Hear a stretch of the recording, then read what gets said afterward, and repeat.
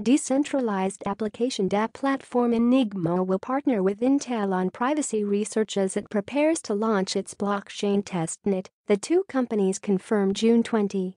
Enigma, which completed a $45 MLN initial coin offering ICO in September of last year, said the collaboration would focus on research and development efforts to advance development of privacy-preserving computation technologies. The platform aims to provide the first environment for scalable end-to-end DApps using bespoke privacy technology to protect data while still allowing computation on top of it. Enigma is excited to continue collaborating with Intel to advance our protocol and privacy technologies for public blockchains, as well as expanding and strengthening our working relationship, the post adds, hinting further partnership details would follow. Ahead of Intel plugging Enigma's privacy developments at the Cyber Week 2018 event in Tel Aviv this week, Rick Echeverria, vice president of the corporation's software and services group and general manager, platform security division,